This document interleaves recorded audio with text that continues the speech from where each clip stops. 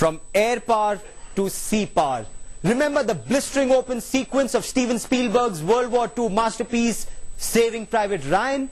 Well, the famous Normandy landing that finally pulled the curtains on World War II, 65 years later, amphibious assault operations have lost none of that devastating vitality. In fact, the Indian Armed Forces are now seriously looking at putting together the ability to transport a brigade group that's almost 5,000 troops across the oceans at a short notice. This for everything from military intervention to solving hostile hostage crisis situations.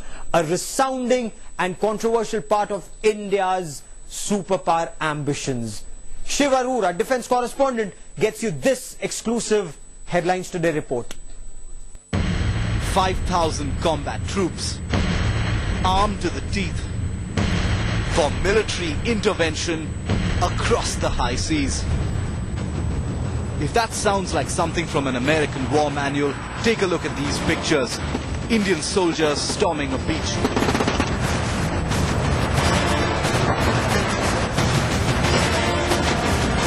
As part of a recent war exercise, an image that could be very real, because that's just how the armed forces want it.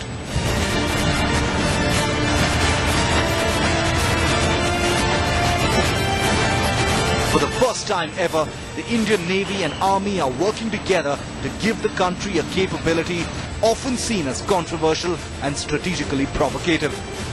Headlines Today has learned that the chiefs of the Army and Navy have approached the government with a plan to provide expeditionary and amphibious capabilities to a full independent brigade group. In simple terms, that's the ability to embark, transport and deliver 5,000 fully armed combat troops, tanks and weapons onto overseas territory. This means the deployment of your armed forces, mainly the army, at long distances, either overseas or transnationally or away from home. This can be done in two ways. It can be through airlift, which will require air bases in foreign territory, or a much simpler way is to do it by sea lift. Your ships convey your forces across long distances. The Navy currently has the capacity to transport 2 troop battalions, but what India needs desperately is to be able to deliver a brigade-sized force across the seas. That's real power projection. The Army currently maintains the 340 Infantry Brigade in Rajasthan and the 91 Independent Infantry Brigade in Thiruvananthapuram for amphibious operations.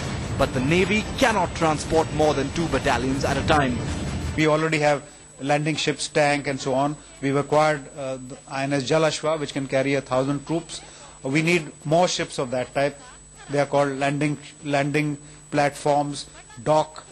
They can carry personnel, they can carry helicopters, they can carry small craft which go from ship to shore. If there is a contingency where the Indian Armed Forces are involved or assistance is asked for, and this may not be a conflict situation, it may be even a natural disaster, in which case certain troop levels would require to be taken out of the country's territorial waters or outside the area.